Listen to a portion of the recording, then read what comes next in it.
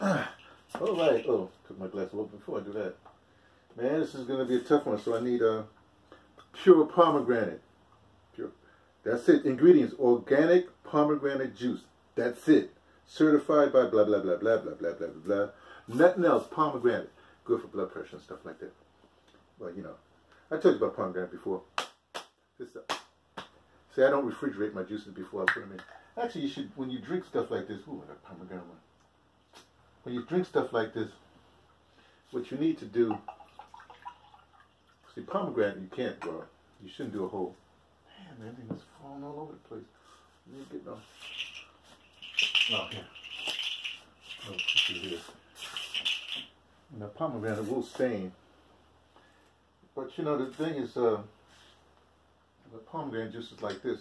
It's pure. You're not supposed to be drinking a whole, like, chug, chug, chug, chug. That's why they put all that sugar in there in that water, because you actually pay for sugar and water. So if you have something that's pure, the reason why it costs so much is because they haven't diluted it to make, you know what I'm talking about. Anyway, oh no, I got the, sorry, man, sorry, no, I should have I got the trash right here. But you know, when you drink, man, something like this, stuff's supposed to go into your body at body temperature. Okay, well, you know, whatever. Not cold, because when you put something cold, it shocks your system, you know? Strong, too. Don't have it too sweet, either. Oh, look what I got. I got a coupon when I was taking the Amtrak before. With my ticket, they gave a coupon, $1 off this kind of oral rinse. I do oral rinse well, when I went to the dentist, I had my teeth extracted a couple of weeks back, well, about 3, whatever back. And they gave you this thing to rinse your mouth out with, blah, blah, blah, blah. And so I had this, well, what do you call that? I had coupons. I said, well, when that ran out, I said, well, let me continue. You know, so I flushed my mouth every once in a while with this product here. It's supposed to be, protects from plaque and tartar, freshens breath, fights gingivitis for 24 hours. That thing, they said you were supposed to do it twice a day. So I guess, you know, once... reduces occurrence of gum disease and bleeding gums. No alcohol, artificial flavors, or colors. Dr. Harold Katz, called Clean Mint. I'm not really into mint. Oh, there's Dr. Harold right there. Got his picture on there. What the heck? I'm not actually advertising. I just had it up there. Just in case. I didn't even say what the name was, so if you can read it, that's good. So, the reason why I'm drinking something strong, because... I have a strong suggestion. Where's my glasses at? Put on my revolutionary clothes, man. I'm actually not a revolutionary. I'm an evolutionary, but I'm a revolutionary in culture. In fact, if you go to my static website, static means I don't mess with it. I just put it open. I don't mess with it no more. If you go to my static website, ajsloan.name, AJ Sloan, SLOAN. S is in spectacular, you know, Sloan. .name, N as in Nancy, A, M as in Mary, E as in Echo, through that military thing in there, N-A-M-E. And then you can go /resume. If you go to the resume page, you'll see a picture of me, right? Got dark glasses on. I think, what cap do I have on? Yeah, I think I got this cap on the black side. See, because this is my, everybody think, this is my Ogun cap. See, it's green on one side, and then on the other side, and you flip it over, it's black. And then, you know, a little red, that's Ogun. Ogun is based, well, in the North American, come up through Cuba strain. It's, the colors, it changes from blue, and then I think in Condemblé, it's blue and white. And then when you come up through the Cuba strain up to North America, it's basically black, green with a bit of red. So this is my Ogun cap. So when you see I have this on, I'm not being whatever communist. I'm not being one of those. I'm in war mode. You know, no, that's not true.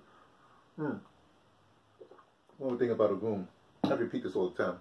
Ogun is not just the warrior. Everybody says the warrior. Oh, he got the grass skirt and the machete. You know, the iron. Remember, it's iron. He's the one that did the iron thing. It's also healing. You know, like your surgical equipment, you know, you know. So Ogun is both war and healing, and some people, well, also architect. Planning out.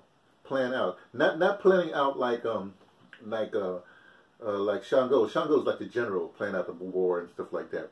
But Ogun is planning out like when the Orishas first came down, he's the one. They never give Ogun credit, right? He's the Orisha that cut the grass. You know what I mean? Cut the way, so it wouldn't grow back as fast, because every time they used to come through, and the grass, they couldn't make it through. So Ogun said, see, Ogun was just missing, in his cave, just someplace, just chilling, right? Feeding his dogs and stuff like that. They said, Ogun, we can't make it to Earth. Oh, please help us, Ogun. Oh, man, get some iron. Okay, y'all make it through? Fine. I'm going. You'll do what you need to do, right? That's Ogun, right? So it's the planning, architecture, it's medicine, it's healing, and it's war.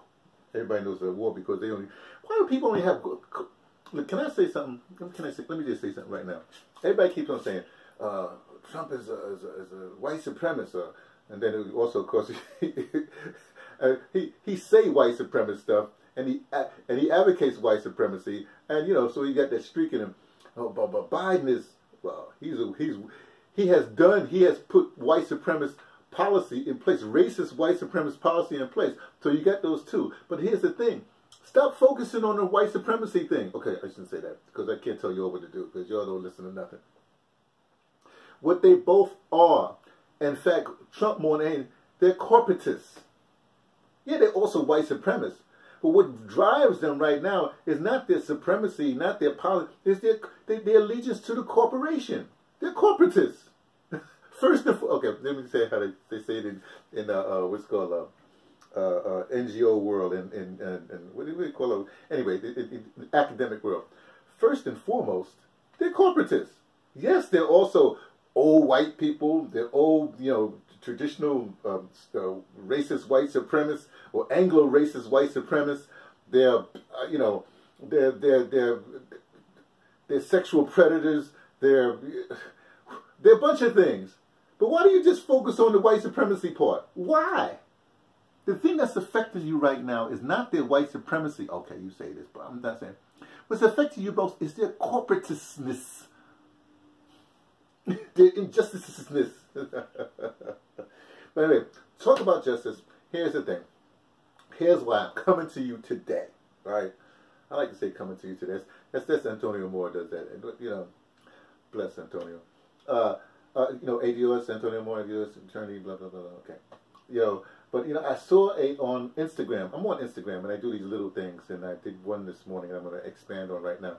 I did one this morning because a few days ago, somebody sent me a link on Instagram through my, the black man sent it to me, through my email, about this rapper, Yellow Pain, and he's been around for a while, and that boy, man, in less than 90 seconds, he explains the whole voting system. Because people say, go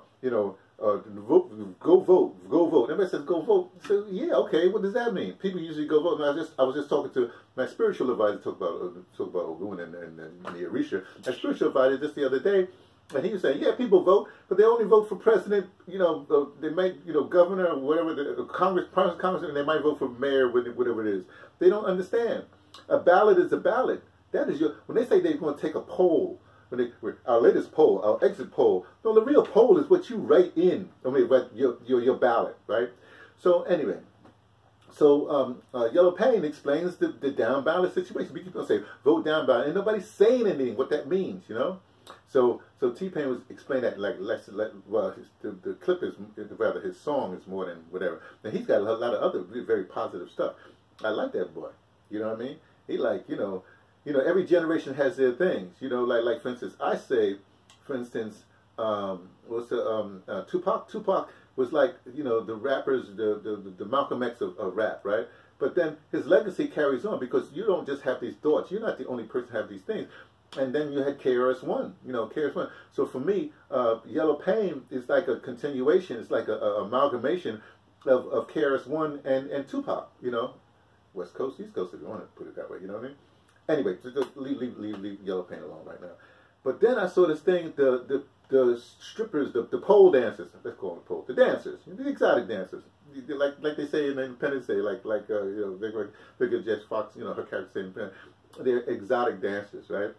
They start off, you know, there's three of them. They're big, hey, real black women, you know, and they poll, and then they say, now that we got your attention, you know, go vote, right? But then they explain. They said they didn't even dwell on no, you know, president or Congress or nothing like that. They say, you know, hey, they say the same thing as Yellow Paint is saying, which is like, hey, you want the sheriff, you know me, that block you, the school, they do that level. So what I'm looking at is the big people, those so-called, your leaders, your academics, you know, your people with their platforms, you know, with the, oh, vote, no, you gotta vote. They try to sheeple you into, you know, whatever they're doing. Those people ain't saying that.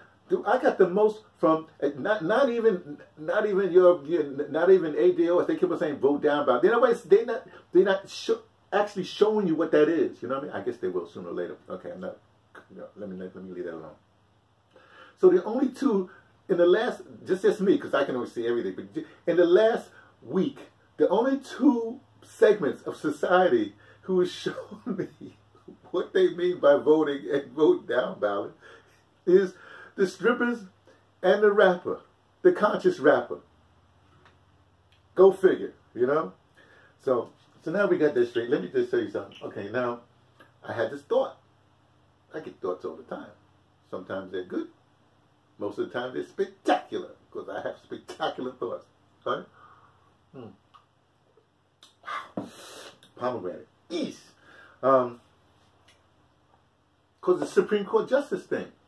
And I was going, and I had to remember from a long time ago that there are no qualifications for Supreme Court justice. I'm serious. I mean, you don't have to be a natural, you don't have to be a native to America. You don't have, there's no age requirement. There's no professional requirement, whatever have you. There are no requirements. In other words, an 8-year-old can be selected for the Supreme Court of the United States of North America. I'm serious. There's no requirements. Really. The only thing that's happened is all these years, you know, the law people, you know, actually specifically people from Harvard, you know, specifically Harvard, but Yale, you know, I mean, they sort of cabaled it. What they have that what do you call that club? The Republicans started to do some kind of republic, not sometime, I don't know, something they have to vet these people through that before they let them go on to the next level, right? Anyway, so what happens is the law people, they just hijack the Supreme Court. You know, you could be a farmer and be a Supreme Court justice, right? I mean, back then when you only lived to 30 or something like that, we could change that. We can just say, you know, you can only serve in the Supreme Court for two consecutive two consecutive terms of, say, 18 years. That would be like, you know, so that means 38 years would be, is that 38? Whatever it is. It would be the max to be considered consecutively. Then you have to step off for, say, 18 years. Then you can come back on. Something, you can make it so like that. But the point is, you know who I nominate for Supreme Court? And here's the trick. Now, it's not a trick. I'm serious about this. Well, the reason I say I'm serious, because we have these so-called revolutionaries and these high thinkers, and they never game the system the way the law people, the academics at law, you know, those people have gamed the system. The way your corporatists have gamed the system. Here's the way I want to game the system. You ready for this? Hold on to your whatever you got to hold on to. I select for the Supreme Court of the United States of North America Mumia Adu-Jamal. No one, there's no, you cannot, there's no, what a perfect justice. He knows the system in and out. He was a journalist, you know. He knows the system in and out. He's a thinker. Forget all that. It doesn't matter. His qualifications is that he's an American citizen. My selection for Supreme Court Justice of the United States of North America is Mumia Adu-Jamal, currently serving jail term. That's it. Now, I defy any of you people that have highfalutin ideas, you know, all your media people, all your, you know, your whatever, your academics. to challenge me on that. Tell me I'm not wrong. How come you're not jumping on that? See, because the corporation can always put more stuff down the pipe to jam you up